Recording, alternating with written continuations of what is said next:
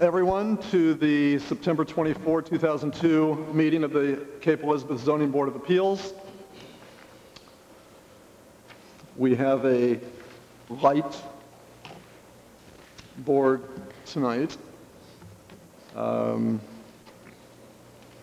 We have Jay Chapmas, Stephen LaPlante, Jack Keneally. I'm David Backer. We are missing Catherine Miller, Penny Jordan, and Michael Tranfaglia, but we do have a quorum, so we will get started. If someone else joins us, so be it, but if they don't, we'll proceed.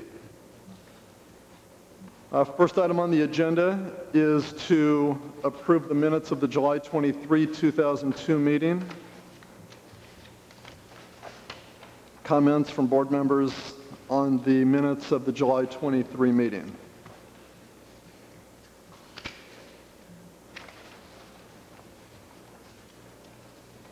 Hearing none, could I have a motion from someone to approve the minutes? We approve the minutes. Motion, Mr. Keneally. Second.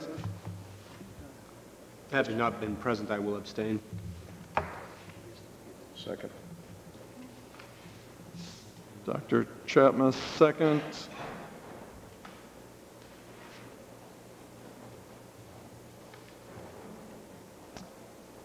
Those in favor of approval of the minutes with Mr. LaPlante abstaining? 3 in favor, 0 opposed. Minutes are approved.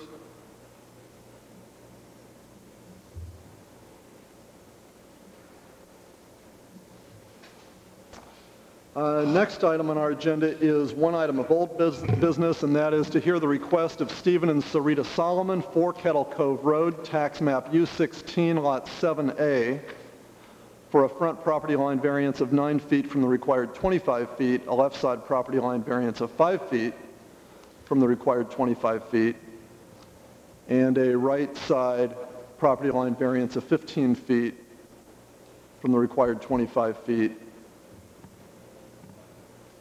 to replace the existing ranch with a 1.5-story cape with attached porch. Are the Solomons here tonight? We have carried this item of business forward on our agenda for the last 3 or 4 meetings at least.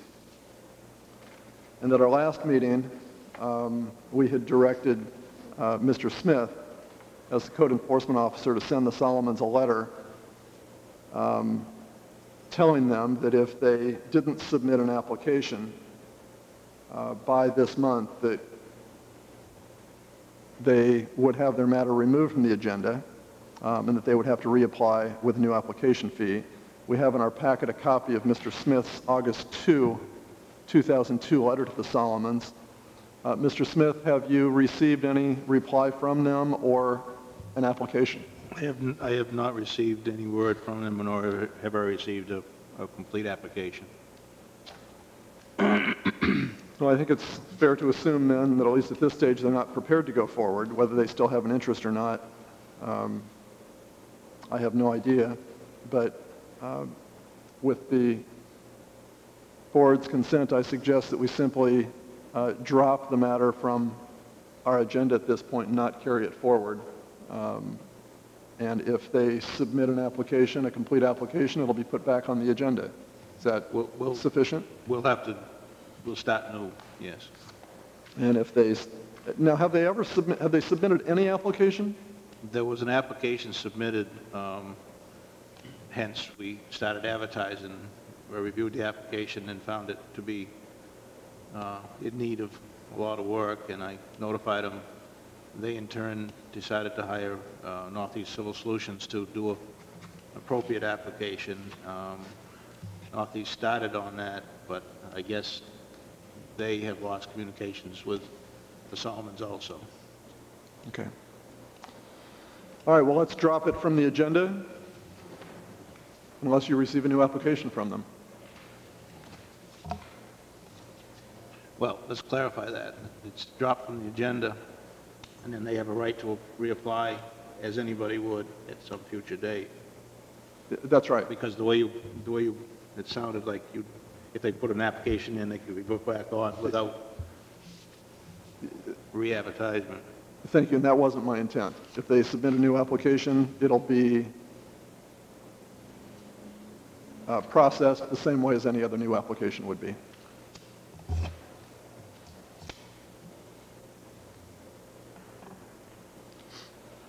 Next item on our agenda, we only have one item of new business, and that is to hear the request of Ted and, is it Evie?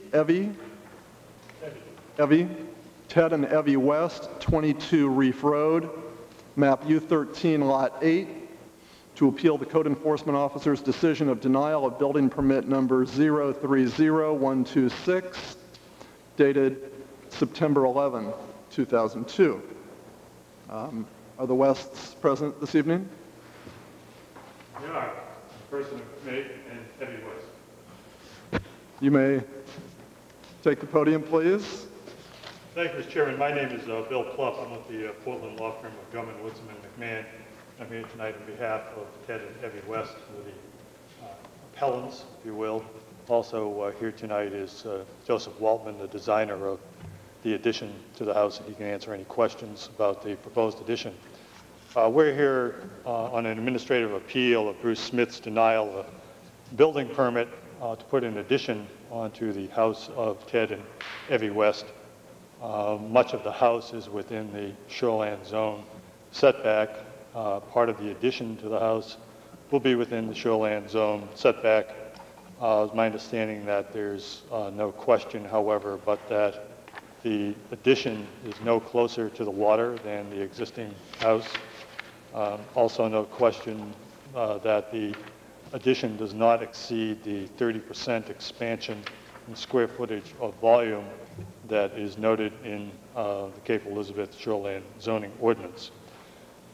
It is my understanding also that the sole reason that Bruce Smith, and he can speak for himself obviously, denied the permit was because of this board's finding in a case 2 years ago, the Caputo case, interpreting the Shoreland Zoning Ordinance. So I see it as my job tonight to try to explain to you why the Wests should be given a building permit for this expansion, because it does indeed comply with your ordinance, and respectfully that while I haven't looked at the facts involved in the Caputo matter in any detail, suggest to you that the outcome in the Caputo matter may have established a wrong interpretation of the ordinance. I've given you a letter through Bruce, which you may or may not have had time to read. I know I did send a copy to the chairman at his law office. Hopefully he has a chance to read it. But essentially, is my understanding that the board was convinced 2 years ago in the Caputo matter that the Maine Supreme Court's opinion in Lewis versus Town of Rockport compelled the board really to interpret the ordinance as it did. And that interpretation, as I understand it, is as follows: that any expansion within the shoreland zone in terms of a lateral expansion, a square footage expansion, is not allowed. The Lewis case stands for this proposition. I'll go a little bit into the facts of Lewis, and I'll tell you up front that I've seen the Lewis property. I'm fairly familiar with the Lewis matter, although I didn't represent the town of Rockport in 1999 or 2098, I guess it was, when the case was decided. I do represent the town of Rockport now, and the case is still ongoing, believe it or not. There are 4 separate Superior Court cases that have all been consolidated into one. The case has gone up to the Maine Supreme Court twice. In the first case, what I call Lewis 1, which is the case that you were concerned about, Justice Dana, writing for the court, was interpreting the town of Rockport's ordinance with respect to sideline setback. And what happened was that the Maine Coast artists, who are the abutters to Lewis, went for a permit to get, under the Rockport ordinance, conditional use approval on their non-conforming building. And what they proposed and what was approved by the town of Rockport was what I call filling in. Their building was already non-conforming with respect to the sideline that they had with the Lewises. And they proposed to put an addition onto the Maine Coast Artist building, but that addition would be no closer than the existing building was to the Lewis's sideline. I call this a filling in rule. Justice Dana called it the limit of nonconformity rule. And there were a lot of people, lawyers and code officers in the state, who felt that you were allowed to do this under the Maine court's rules concerning nonconforming structures, that you're allowed to build up to the limit of nonconformity. And when that reached the law court, Justice Dana said, no, you can't do that because it is in fact, quote, more nonconforming than what was there before, because it's taking up space within the red zone, if you want to call it, of the setback area. And Justice Dana was interpreting the language of the Rockport Ordinance, which said that you can get a conditional use from the Board of Appeals to expand a nonconforming structure as long as it's no more nonconforming. Justice Dana said no more nonconforming means just that, no more nonconforming, and you can't fill in, even though your fill in is no closer to the sideline of Lewis's than the Maine Coast Artist building was before. I agree with that. That decision, however, does not compel the denial of the West's permit, because we are applying under the Cape Elizabeth Shoreland Zoning Ordinance, which is very different from the language in the Rockport Ordinance. The biggest difference is that the Shoreland Zoning Ordinance in Cape Elizabeth and virtually every other town, because the Cape Ordinance is essentially the model ordinance that's promulgated by the Maine Department of Environmental Protection. The big difference is that the Cape Ordinance specifically allows expansion within the shoreland zone of a non-conforming structure, up to 30%, and as long as the expansion goes no closer to the water than what's already there. That's the big difference. It specifically allows, it gives the landowners in Cape Elizabeth the right to expand up to 30%. And that's volume or square footage. In the West case, there is no dispute about the 30% not being exceeded, and the addition is no closer to the water than the existing structure. So under the Cape's ordinance, as well as the ordinances of the vast majority of towns around, the expansion is allowed. What we're asking is really for you to go back to what apparently was the interpretation of town of Cape Elizabeth for many years prior to the Caputo case. I get that from Mike Hill's letter, which has been given to you. Mike Hill wrote a letter to Mike McGovern, and I think Bruce has given you a copy of that back in 2000 after the Caputo case. And Mike cites the fact that this board, in fact, had interpreted the way the Shoreland Zoning Ordinance, as I just explained it, for a long time before Caputo. I'm also asking you to apply the same interpretation that is applied by the Maine Department of Environmental Protection. We have a letter also from the year 2000 from Rich Baker, who is certainly one of the state authorities on shoreland zoning. He's the go-to person at the DEP for code officers around the state who are trying to interpret the Shoreland Zoning Ordinance, which again is based on a model that's actually drafted by the Maine DEP. So both the state and we interpret the ordinance as I'm proposing tonight, and I think Mike Hill was suggesting in his letter that that actually was the long-standing interpretation of the ordinance before the Caputo case. So we're asking you to go back to the way that it has been interpreted for many years. The 30% expansion is clearly allowed within the shoreland zone, and it is a right that all the landowners in the Cape have if they have property in the shoreland zone. I'd be glad to try to answer any questions. I assume that you have copies of the proposal showing the footprint and so forth. If not, I've got a copy here I could go through with you. Thank you, Mr. Pluff. We do indeed have a copy of the proposal showing the proposed, the location of the proposed improvements. We have a copy of your letter. Thank you.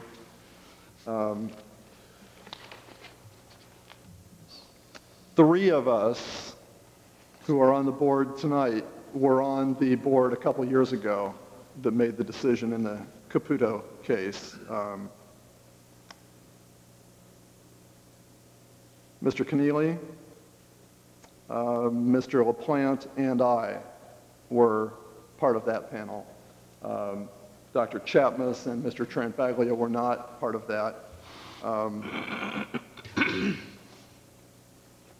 I don't know the extent to which Mr. Tranfaglia or Dr. Chapmas have questions about this, but maybe I can, sort of from the board's perspective, maybe, or at least from my own, fill in a little bit for their benefit, as well as yours and the board as a whole.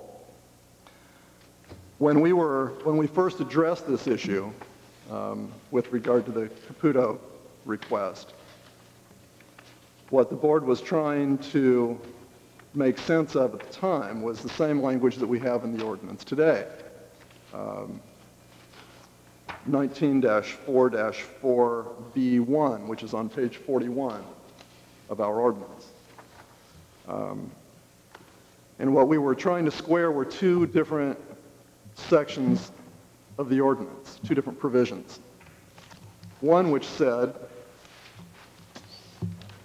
the nonconforming structure may be added to or expanded, provided that such addition or expansion does not increase the nonconformity of the structure, which seemed to be an absolute prohibition against any addition or expansion that would increase in nonconformity. We were trying to square that against another provision that referred to the ability to expand floor area or volume by not more than 30% during the lifetime of the structure. And the question that we discussed at length at that time was, how do you square these two provisions? When paragraph A, which has the 30% rule, doesn't say, provided, however, or notwithstanding the foregoing prohibition, it was, how do you square these two things? Do we read paragraph A as if it said, notwithstanding the foregoing, you can expand by up to 30% during the lifetime? Or we were reading it, trying to square it with another interpretation, which is there a way you make sense of both of these? Is there a way that you can prohibit any addition or expansion so that you don't increase the nonconformity, but still permit expansion of floor area or volume by an amount not to exceed 30%? Mr. Hill was here at that hearing, advised us at the time. My recollection is that the advice we were given at the time was, it's ambiguous, reasonable minds could differ, and as legal counsel, that's about as far as I can go. The interpretation is yours. And we made an interpretation at that time. I hear what you're saying, and it makes perfect sense. We did receive, we had another matter before us about a year after the Caputo case. And I don't know, Mr. Pluff, that you would have the benefit of this letter. You probably don't. But for the benefit of the rest of the board, some of which members may have been here and may not have been on the board at the time, well, many of you were. This is a letter from Mr. Hill dated July 19 of 2001 that was written to Mr. Smith and was distributed to us at the time we were about to hear another matter involving the construction of a house on the Sprague property. And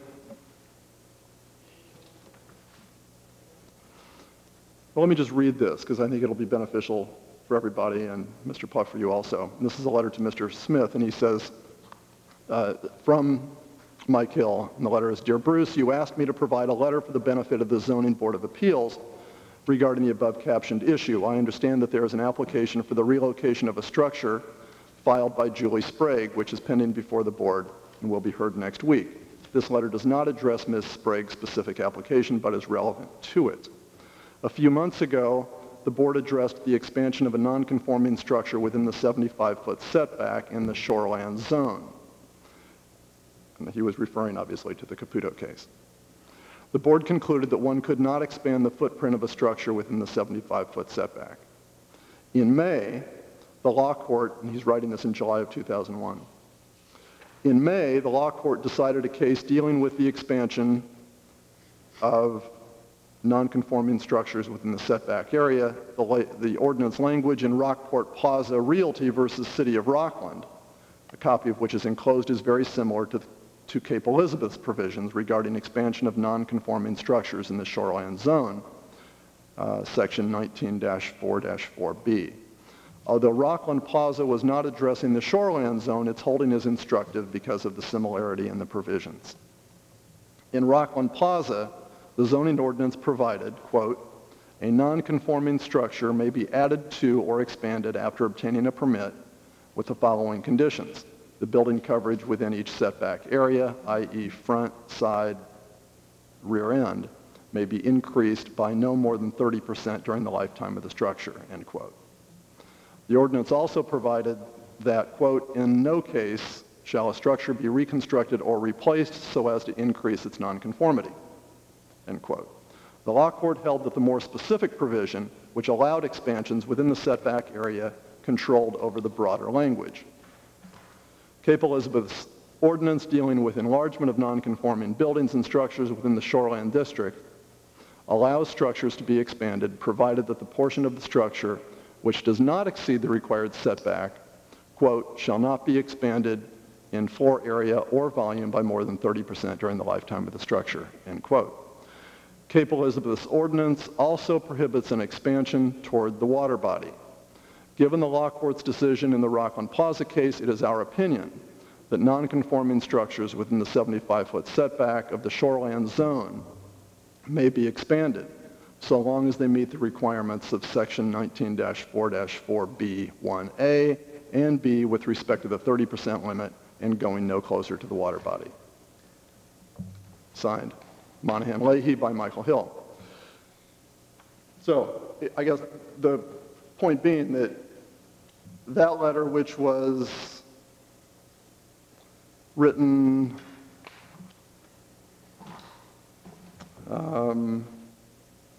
about a year after the Caputo case, just about exactly a year after the July 5, 2000 letter that you have a copy of, was based on what was a then fairly recent decision of the Maine Supreme Court. And it seems to me that our legal counsel is telling us that based on that decision that he would have advised us differently if the Caputo case had come before us at that time. At least that's the way I hear his letter, that he would be telling us today, if he were here, that we should grant the request of your clients.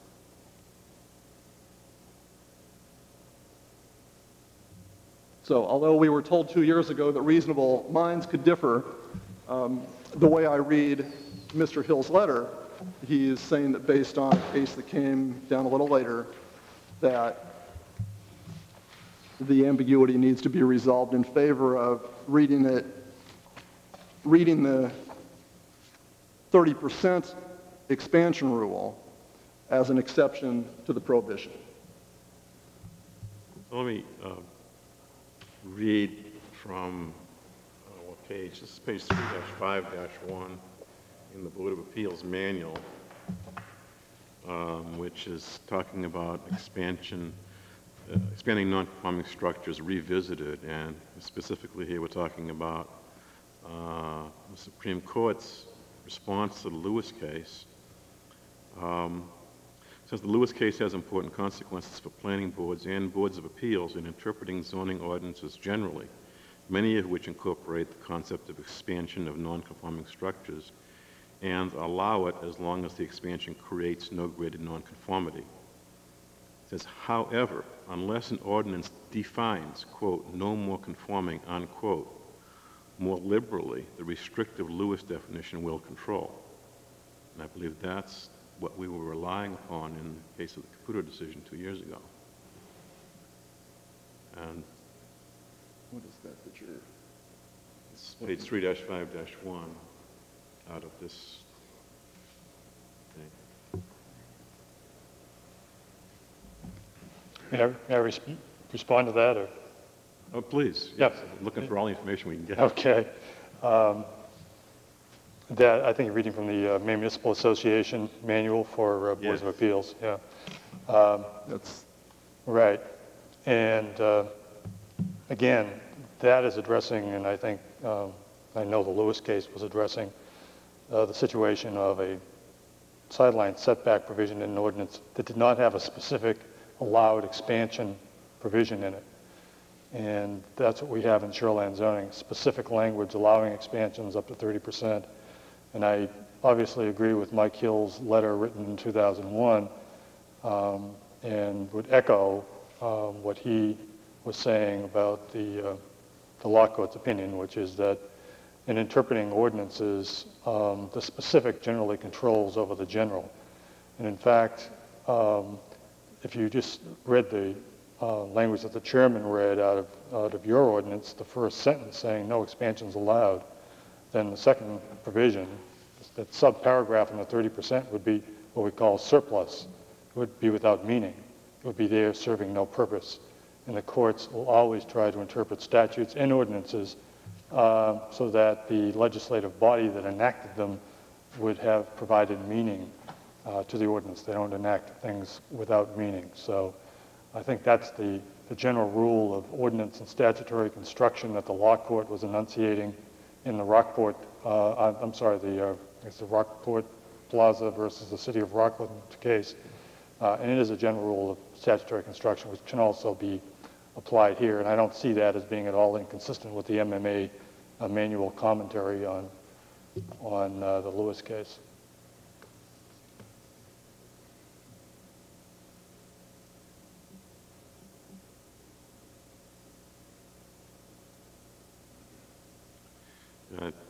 There's more here that I haven't read, but let me just read one more paragraph. It said the court's decision could affect interpretation of shoreland zoning ordinance as well. While Lewis did not directly address the expansion of non-conforming structures under shoreland zoning, a possible reading of Lewis is that for an expansion under the 30% rule for structures or portions of structures within the required water setback, no lateral or vertical expansion along the most non-conforming portion of the structure is permitted. This runs counter to the long-time interpretation by both DEP and municipalities that expansion is allowed along a structure to the extent of any grandfathered encroachment into the required setback. The phrase increase in nonconformity is not defined in the shoreland zoning statute or the state's minimum shoreland guidelines, however, so the Lewis definition threatens the continued validity of this traditional interpretation. So it seems like it's still a very gray matter unless an individual municipality adopts a formal definition of that phrase. And to the best of my knowledge, we have not done that in Cape Elizabeth. And you might even go further, Jack, and continue to read the final paragraph of that. In light of Lewis, boards should be careful in applying ordinance provisions governing expansion of non-conforming structures. Boards may wish to recommend that their legislative bodies adopt a more flexible definition of, quote, no more non-conforming, unquote, or a similar standard if the municipality wants to avoid the result in the Lewis case. Shoreland zoning ordinances, DEP, is proposing a change to the state's minimum shoreland guidelines that would provide a more liberal standard for municipalities wishing to incorporate it into their ordinances. On the other hand, it is not necessary to amend local ordinance to add a definition. Some municipalities may agree with the result in Lewis and not want to liberalize their ordinances. So to the best of my knowledge, the town of Cape Elizabeth has not done anything to modify its ordinances or to formally define the phrase no more non-conforming in response to this particular situation. And I believe that's the situation that we had thrust into our lap 2 years ago and that we still sit with here today. Except that you have the Rockland Plaza, City of Rockland case from the law court, further refining, if you will, the holding in Lewis. And you have really the weight of authority from the Maine DEP being reaffirmed by Rich Baker, who I said is probably the authority in the state on shoreline zoning ordinances. And in my experience, it's actually unusual for a municipal legislative body to go back and revise the shoreline zoning ordinance in light of one decision from a Board of Appeals, especially when the decision has been questioned by the town attorney, if you will. And I recognize I'm talking to three of the people who made the decision at the time.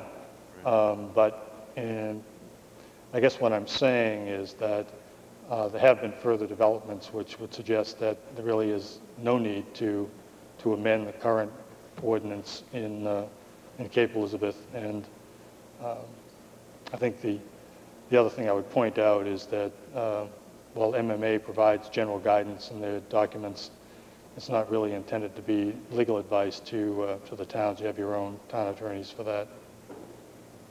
Right. To the best of my understanding, there is still some ambiguity associated with the interpretation of this. My recollection of the Caputo case and the arguments before us in the Caputo case by the opposing attorney, Mrs. Armstrong. Mrs. Armstrong referred, and I cannot put my finger on it right now, and I hope that we still have it in the complete records, to some guidance from the state to zoning boards that when one deals with the case with extreme ambiguities, in the case of shoreland zoning application for variances, the most conservative interpretation should apply.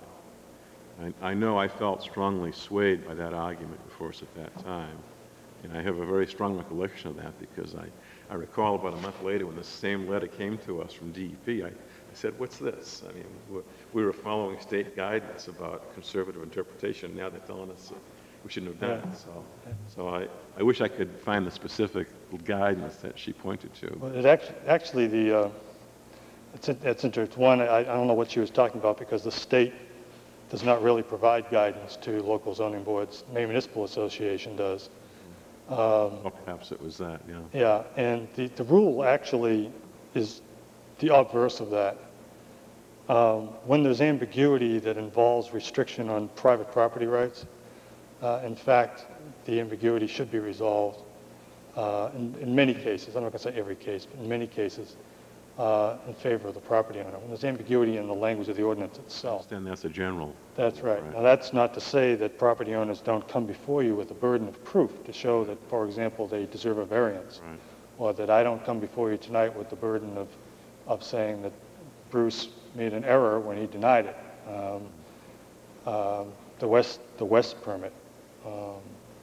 But Joe, did you have something that you wanted to say? Well, I'm sorry, you won't be able to speak from there. You'll need to come up to the podium, so we have you on the microphone. But one thing as a follow-up to Mr. Keneally's statement, our own ordinance, Section 19-10-1, titled Conflict with Other Provisions, does say, whenever a provision of this ordinance conflicts with or is inconsistent with another provision of this ordinance, or any other ordinance, regulation, or statute, the more restrictive and specific provision shall control. And that's a common provision in ordinances. And it's a Right. common provision to have that in your subdivision ordinance and in your zoning ordinance. That's a different concept from where there's an ambiguity. The landowner's rights should be taken into account. Let's put it And that then we're also left with the common interpretive guidance that says that we should try to harmonize conflicting provisions so that we give meaning to all provisions. That's and right. not read anything out as a nullity. That's right. So, I mean, what you're hearing is some of the internal debate that we had 2 years ago, and it is still there.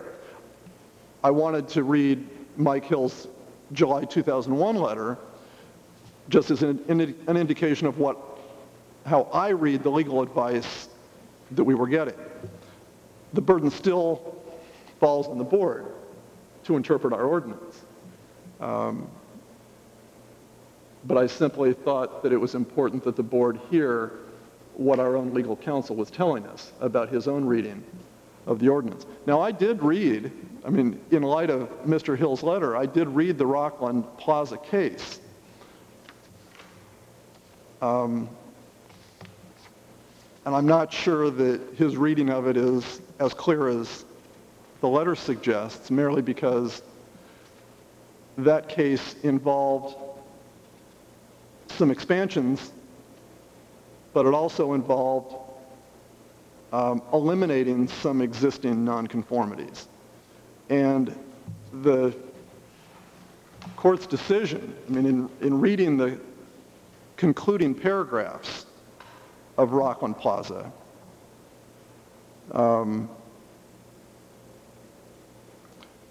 the court says these renovations and expansions actually reduce the nonconformity of Ellsworth Builders' parcel rather than increase it.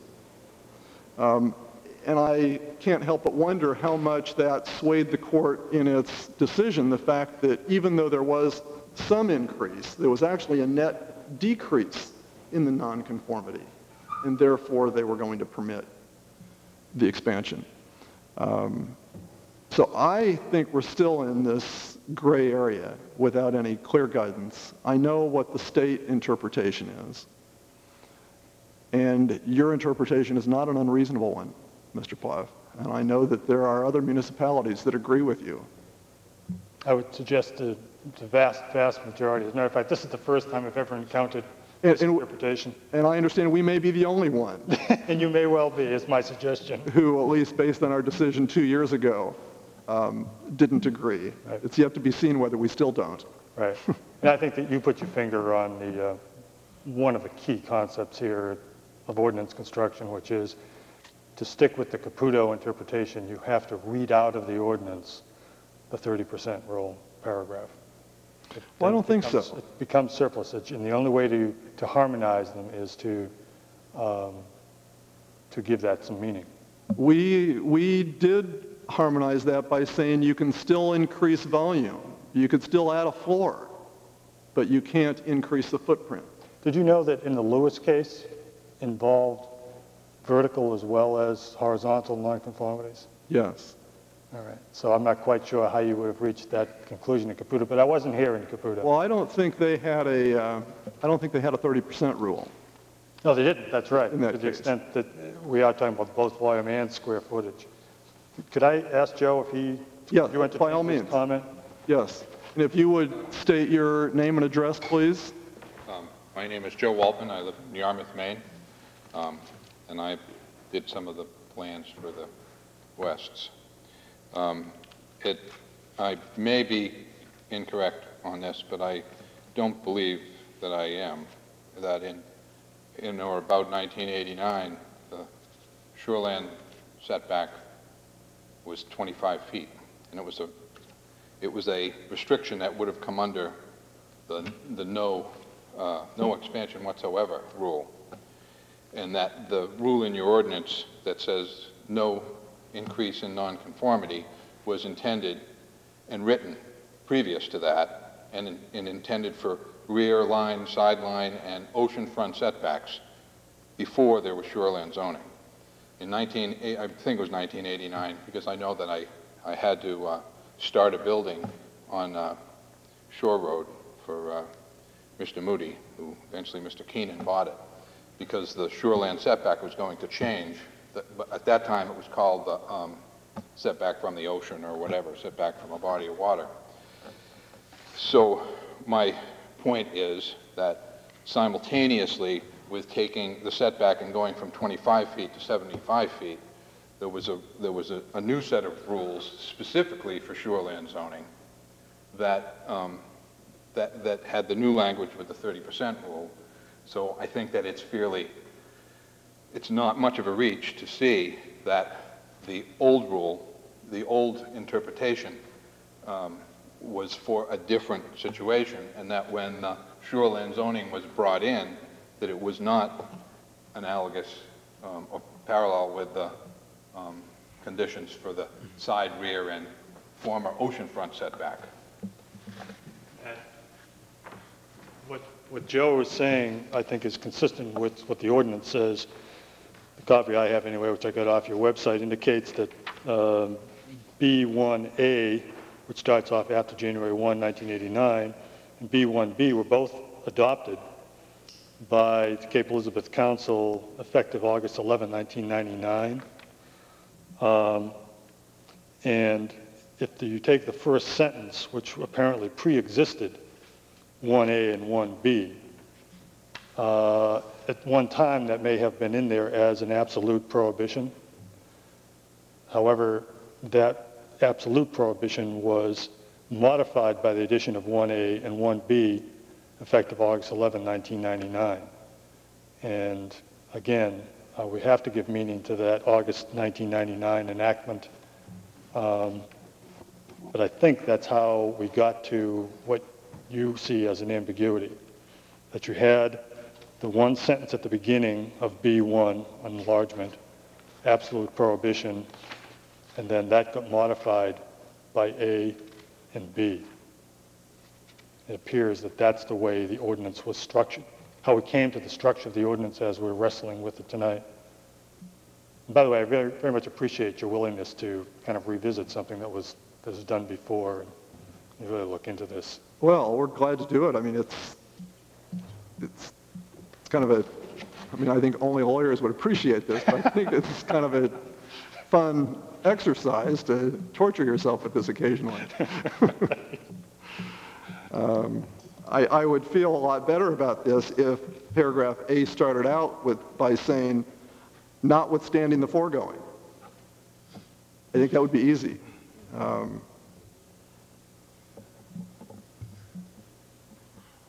But maybe that needs to be read into there by implication.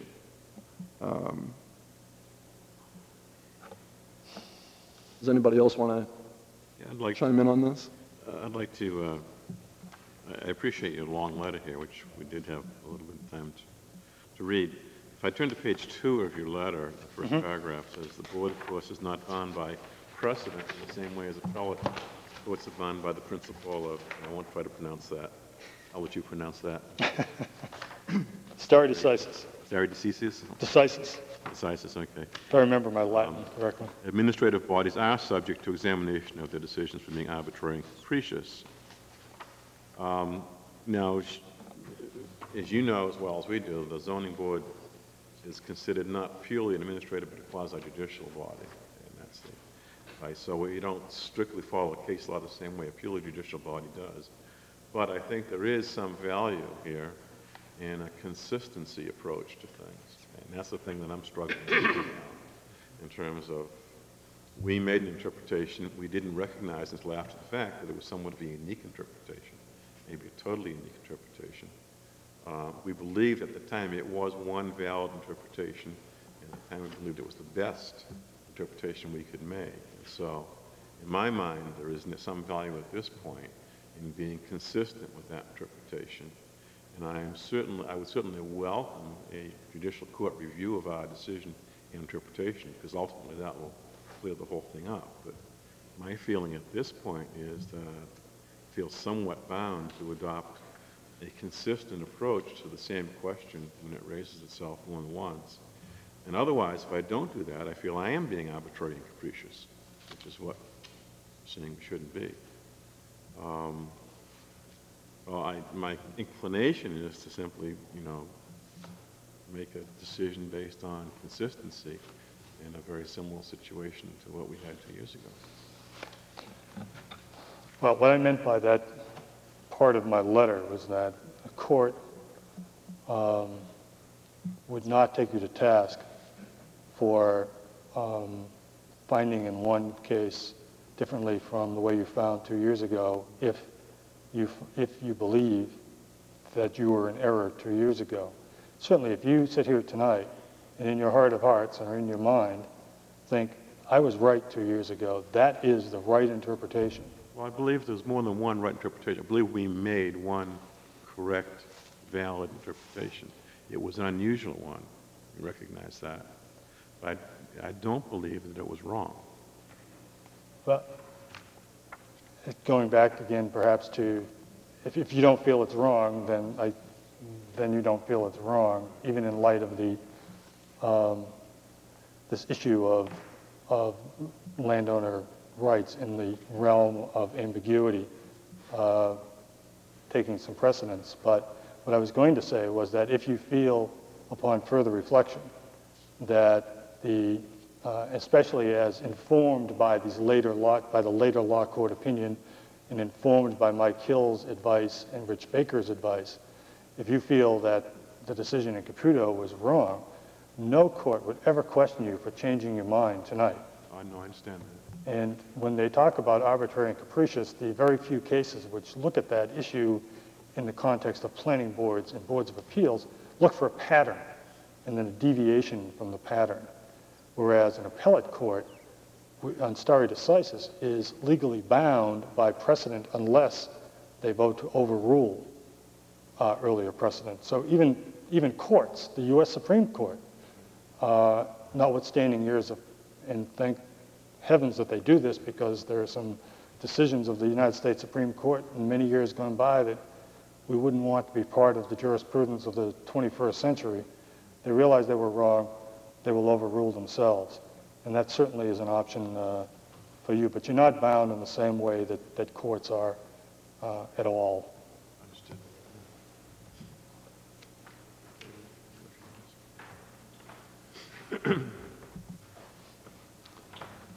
Yes, sir. Would you state your name and address for us, please? Yes, I'm Mr. Robert Armitage, 18 Reef Road, and I'm not here to speak either for or against. I'm sorry. Would you spell your last name for us? Armitage. Thank you. I'm not here to speak either for or against necessarily, but this raises an issue, and I believe the council can correct me. I know I've talked with Bruce Smith today, and it seems to me as though we have an issue here regarding shoreline zoning, and there's a permitting process with the DEP, and I don't understand why it isn't a requirement before people come to the expense of this to have that in hand.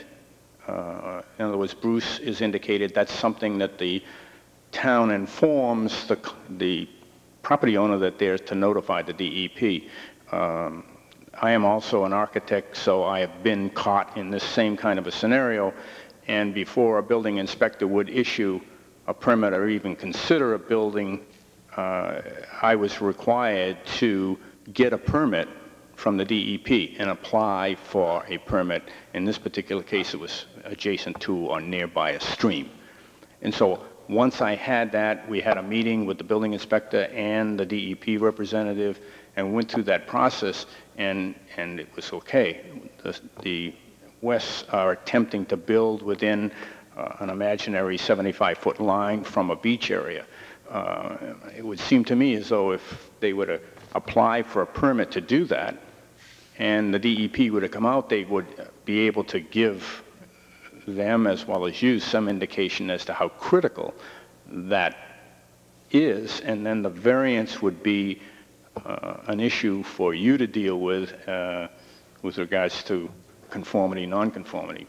But that's my only comment. I just felt that I think we have two things here, and there is a permitting process which I think that the town should require, just as it does in talking with Bruce, for example, with the State Fire Marshal's office, where places of public assembly require a permit from the Fire Marshal's office. And in this case, people want to build in shoreline zoning, then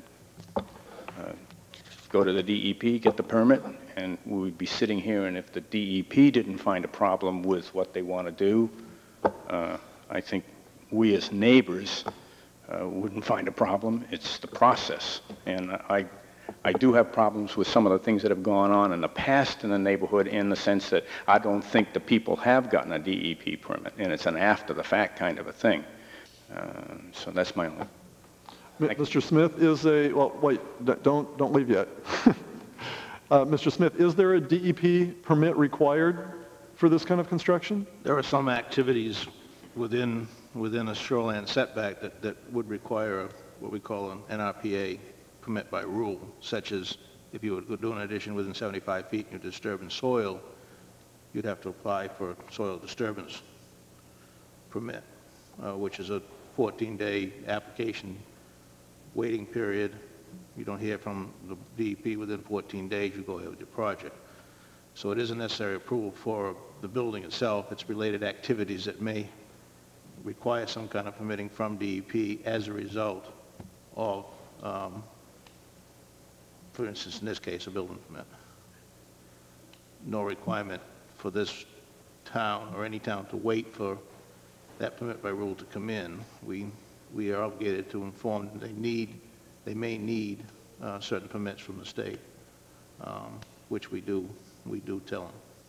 And if we can, through the line, if we find that they don't have a permit, then we call DEP and inform the owner that they may be in violation. But that's as far as our obligation goes. But your suggestion, if I hear it correctly, is that the town should consider requiring that any construction within the 75-foot setback require DEP approval? Yeah, that would simplify the process. Yeah, unfortunately, your comments aren't being picked up. But am I correct in understanding what your suggestion was? Yes, I think if there's something within shoreline zoning area that the DEP, it should, and there's a permitting process, would certainly make it easier for Bruce to not have to go through this. I mean, if you come in here with a permit and the DEP doesn't find something seriously wrong with what you're trying to do, I think it would preclude some of the conversation tonight. And that would be my feeling. In other words, if the owner's done everything they can to satisfy the state's requirements as it regards shoreline zoning, because that's where it came from. You know, and I believe Cape Elizabeth even has more restrictive shoreline zoning. I think it was back to 150 feet or something. I might even go further than that, I'm not sure. And from what I understand, Mr. Smith's comments to mean is that in this case, DEP doesn't even have to be consulted, so I assume that DEP wouldn't have any objection. I wouldn't know unless, you know, I know, for example, if you want to rip-wrap a beach, if you want to build a dock, there's all these different things that DEP has applications for, okay? In the particular case that I was involved in, there was a drainage ditch that went by a house. And because it had running water 3 months out of the year, I was required to apply for a permit. I don't know whether it was $50, and wrote up something, took some pictures, had the man come down and inspect it, and of course when he came down there was no water in it, and you know, we went through the process. It's a process. But at that point I was able to show the building inspector that this was not an issue. And I'm not, in this particular case, quite frankly, living down in that area, I question whether it's a serious issue. I mean, I realize there's a line that cuts through a part of the house that's within 75 feet, and the front part doesn't hit the 75 feet, okay? But the new addition does, only because of the contours of a beach area. But if the DEP comes down and says it's not a major problem, then what are we talking about, really? You know, other than the zoning ordinance. Yeah. Well, your point is well taken, yeah. But you're exactly right. We're talking about the zoning ordinance. Yes, but I'm trying to help with the issue of the shoreline zoning as it relates to the state as well, because that's where it's coming from, and the DEP. Okay. Thank you for your comments. Is there anyone else who would like to speak to this? I'll make a comment. Apparently, at one time, the state required the Board of Appeals to send copies of all shoreline zoning variance applications to the Department of Environmental Protection for a review and comment at least 20 days prior to action on the application by the board. This is no longer a requirement, though. But shoreline zoning ordinances do require that variance decisions be filed with the DEP within a certain number of days from the date of the decision. The DEP staff can then apply its judgment to it. So apparently there's been a change in the law relating to the way the DEP gets its opinions weighed into the process here. And I think that reinforces Bruce's earlier comments that I think it's a 14-day period, you said, and you file, and if you don't hear back, you can take that as their approval. That's correct. I would like to say a couple things. I'm not sure if it's the appropriate time, but I denied the permit for the west. I'd like to go on the record stating this simply because of the decision of the board. I'm not going to defend that denial because I believe now, as I believed before, that the language that's in the ordinance is the same identical language. It was not only in shoreline minimum guidelines, but in every ordinance probably throughout the state, and it has been since '89. That said, I think it's fairly obvious, or was fairly obvious in 2000, that because I had been interpreting that for 12 years as a code officer in 4 different towns, as other code officers had also with the same language, that should have been the decision, and that's why I issued the permit originally, and that's why I will not defend the denial at this point. That's about all I need to say on that issue. I understand that's been a situation for 2 years now, and the thing that I have to fall back on is that the council, the advice we have from our council, from Mike Gill, was, the best that I interpret it, was that we made a decision that was a valid. And I'm not arguing that it wasn't a valid decision, Jack. And I didn't realize at the time, I subsequently realized that it's a very precedent-setting decision. But to the best of my reading of things and reading of advice from town council is we did not make a wrong decision. And based on that, I believe that we have some responsibility to be consistent in the way we make decisions. So, and I really very much welcome a court to ultimately, decide whether or not we've made a wrong or incorrect or inappropriate decision. Right. And I'm not arguing that point. I think it's important for the board to at least weigh the interpretation of the code officer, not only this code officer, but preceding code officers, and look at the language that hasn't been changed, and weigh that heavily in any decision they may make, not only on this particular issue, but any issue that may be in the ordinance.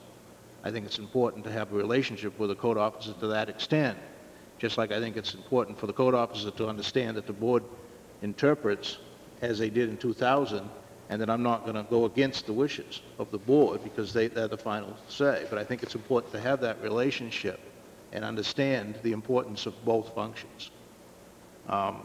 DEP, in their letter, does recognize, Rich Baker does recognize that the definition should be tightened up, not on our ordinance, but maybe in every other ordinance that's got similar language. Realizes that this could be an issue, and it has been. The town didn't jump on this in 2000 to change it because there was no driving force to do so. Maybe that's where it should lie, but I think until then, I think it's important to understand the relationship between the prior interpretation and what the board decides. Thank you. Well, I agree with Mr. Keneally's comments that it is important that the board at least try and be consistent where it's appropriate to be consistent.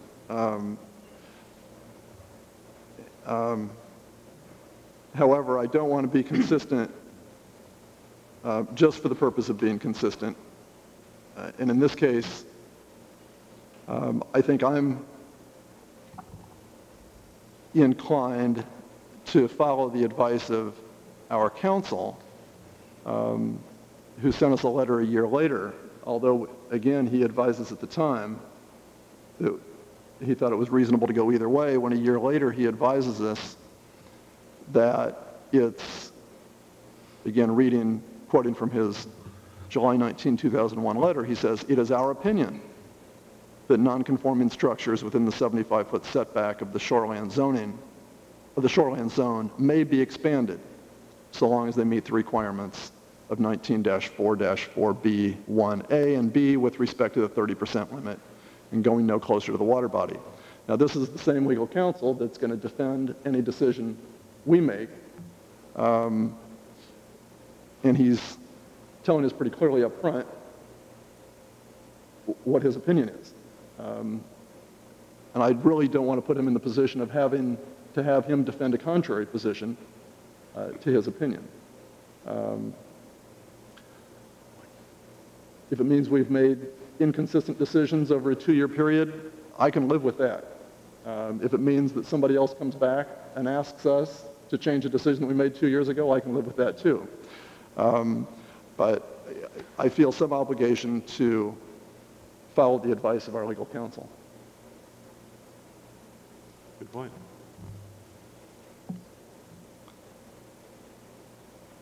Comments?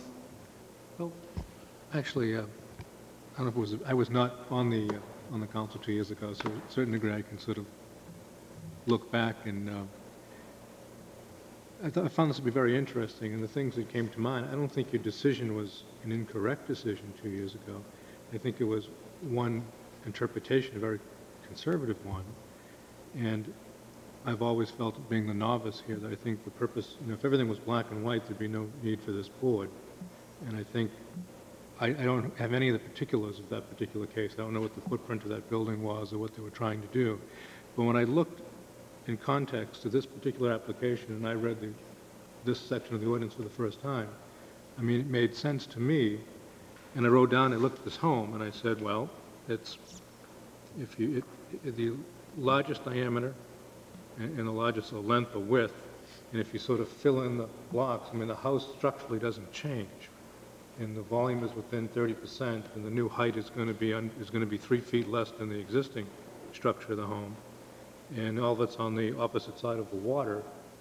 My initial reading was, I don't understand why this was denied, and then I was doing this retrospective reading into the previous records, and I don't have all the particulars of that, so I don't want to say it was an incorrect decision, but looking at the merits of this particular case, and it's sort of a fresh reading of the ordinance, I'm sort of hard-pressed on why it would be denied, outside of, I guess, the town's history, but I think you can argue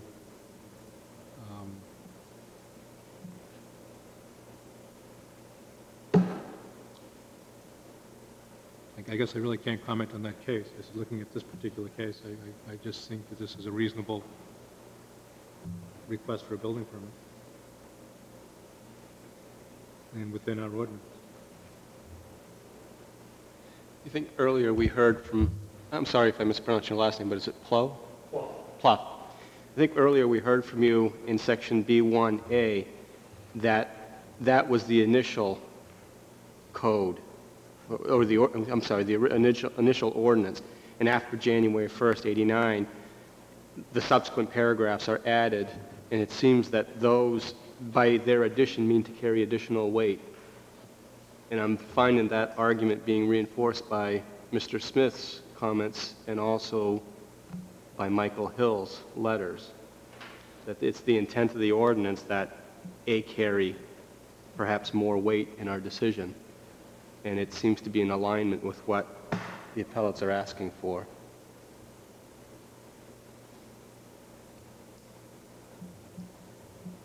Dr. Chapman, you want to weigh in? I was not a member of the board in 2000, so I comment somewhat as an outsider. Well, I think that can be helpful. Based on several issues, the information that I've read regarding this in the ordinance, the letter from Mr. Hill July 5, 2000, where he recites our ordinance 194B1B. He recites that, and then he goes on to state that this language has always been interpreted by the town as well as other towns in the Maine Department of Environmental Protection as meaning that a structure could be expanded, including footprint, within the 75 feet as long as it does not violate the 30% rule and so long as the expansion was not toward the water body. Based on what I've read in my interpretation of the ordinance, I feel like that is the overlying ruling that I interpret this as and envision this as, which goes on to support that as long as it is not toward the body of water, then it is acceptable. And again, that's supported by the council, Mr. Hill. I do have some specific factual questions regarding this property when the time comes. I'd like to address those. Okay, well, I think this is probably the right time to do that. I don't know who to address these to, whether it's... Mr. Waltman, you're probably the most appropriate person to answer these. Do the best I can. The existing house does not, the existing dwelling, does it have any basement at all? Yes, it does. Is it living space basement? Is it used as living space? No, it's not used as living space, and they don't intend to use it as living space. However, it is a fairly typical basement in parts of the building. In the original part of the building, which is 90% of the building, not counting the garage. Crawl space of sorts? No, it's about 6'8" headroom. No, you can walk around down there. But the addition does not have any basement, just frost wall as described. That's correct. In the application. The survey, the standard boundary survey that was presented references top of bank as noted in 1997. Do you know the incidents that precipitated that definition and by whom the top of the bank was defined? I believe the West had an erosion problem, and they got the necessary permits to put riprap and fill in a certain area, and that actually changed the shoreline. Do you know who defined top of bank at that time? Who defined? The same surveyor defined both lines, Okay. which was Royal River Survey. It was not defined or ruled upon by the Code Enforcement Office. In conjunction. It was defined in conjunction with the Code Enforcement Officer. Do you, since there was no elevation profile presented as part of the plans, can you please describe that in view of the two additions? I actually have elevations, but the existing gable facing the beach, maybe I can describe it better with a picture.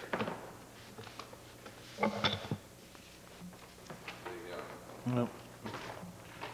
I don't know. I don't know if you can see that far. But this gable exists. This is the addition. This is the original house in the background. This is primarily the addition in question. There's another small addition on the other side. This line... Is that the garage side? This is the garage side. This is the addition. This was already there. So the two additions are this little piece of garage, which faces the street. This is the side of it, which is about 10 feet wide and covers an already paved area. And this is filling in, according to the plan. This gable and this gable are 90 degrees to each other. So there's a valley, and all we did was duplicate the gable that's already there. So in all additions, we're lower than the current building by 4 or 5 feet. So we tried to make a low impact to exit parts of the other house, more or less, that we're using. That probably as clear as I can make it, I guess. Similar roofing material, same roofing material? Pardon me? It'll be the same roof type material? Yes. Do you know if that property has a one-story deed restriction on it? Yes, I do. We're not adding any second story. But there exists today a one-story deed restriction? I know there is a one-story deed restriction, yes, which is part of the reason you can't add to anything but the footprint. And the last comment I have, on the addendum titled West Square Footage and Volume that was issued as part of the original application for building permit regarding the expansion, Mr. Smith's aware of this. I assume you prepared this. Yep. Both a square footage comparison and a volume comparison for expansion, listing original area within the 75-foot previous addition and proposed, and you do the same for the volume. It appears that the volume expansion falls under, is less than the 30% expansion allowed. However, based on the figures that you provided, original area within the 75-foot setback, 2,002 square feet, 30% expansion would be 600.6 square feet. Your previous and proposed additions add up to 624 square feet, which appears to exceed the 30% square foot expansion. Could you please explain that? I believe that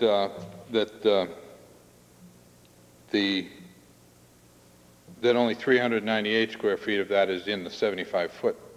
So part of the expansion isn't within the 75-foot. This is not labeled as such. It says, excuse me, original area within 75-foot setback, 2,002 square feet. Previous addition area within 75-foot setback, 226 square feet. Proposed addition area within 75-foot setback, 398 square feet. Yes. 226 square feet plus 398 square feet equals 624 square feet, which exceeds the 600-foot limit of the 30% expansion. I guess we'll have to make it smaller.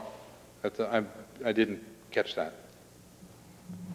Mr. Smith's aware of this. This is not the overlying issue that we're addressed, but it's certainly a subordinate issue that will come into play based on our ruling on the administrative appeal, and I would like that addressed. Yes. We certainly would shrink the addition within the 75 feet square footage wise to make it conform. That's all the questions I have. Thank you.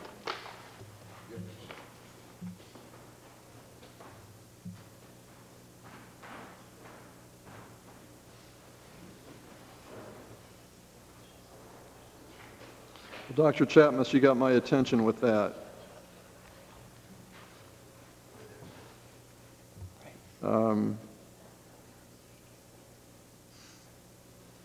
Let's add up the numbers that you just recited. I'm reading off the addendum labeled West Square Footage and Volume. Original area within 75-foot setback is 2,002 square feet. Right. Previous addition area within 75-foot setback, 226 square feet. Proposed additions with area within 75-foot setback, 398 square feet. taking the previous area of 226 square feet plus the proposed additions of 398 square feet, come to a total of 624 square feet of proposed addition over the lifetime of the expansion or the property. And that, according to the 30% rule, is limited to 30% of the 2,002 square feet over the lifetime of the property, which would be a total of 600 square feet, 0.6, 600.6 square feet. So it appears to exceed combined addition of 24 square feet. 23.4. According to the 30% rule.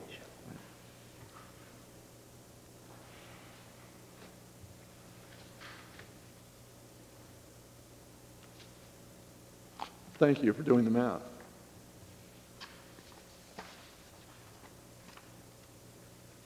Because I had not checked the square footage. Thank you.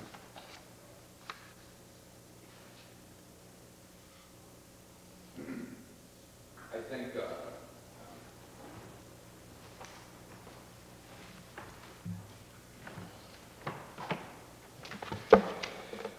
excuse me, I think that we have a corrected version that you don't have, and that the 226 square feet was the total addition, and that there's a later calculation that I didn't, that I think Bruce and I went over because there's notes from you, that the previous addition, only 112 square feet of it is within the 75 feet. And so we had, I'm embarrassed about that. I didn't personally do the calculation, so I'm a little bit of a loss, but I do think that's the case, though. This is an issue between you and Mr. Smith to deal with subsequent to our ruling on this. I just pointed that out as a procedural issue that based on these numbers, there is some modification that will need to take place, whether it's a typographical error or Right. structural error. But that's not for us to rule on tonight. But that is an issue that would preclude it, based on the information provided, factually being approved under the 30% rule, and I wanted to point that out. Thank you.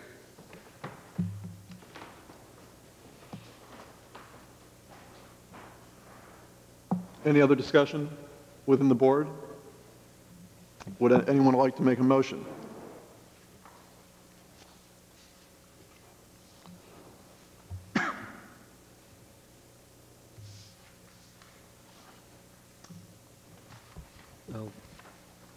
I'll attempt a motion. Mr. Trentfaglia? Yes, in the matter of the administrative appeal of Ted and Evie West regarding appeal of Code Enforcement Office denial of building permit number 030126 dated 9/11/2002, I move that we approve this administrative appeal and allow the building permit to be in effect.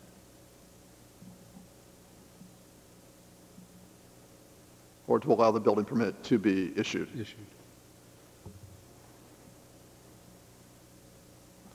Do we have a second for the motion?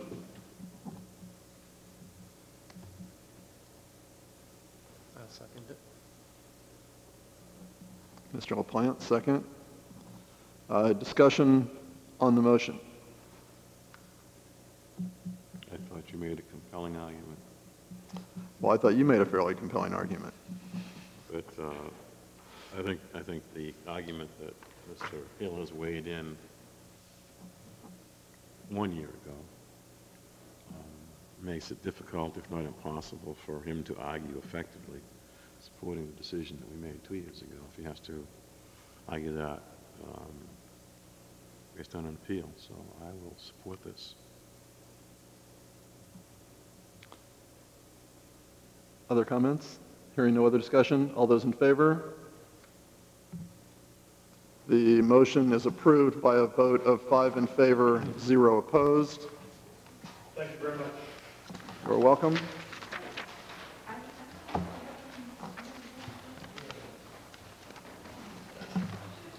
That concludes our new business. Next item on the agenda is communications. Do we have any, Mr. Smith? I have none, no. Could we have a motion for adjournment? So moved. Mr. LaPlante, second. Mr. Keneally, all those in favor? We are adjourned by a vote of 5 in favor, 0 opposed.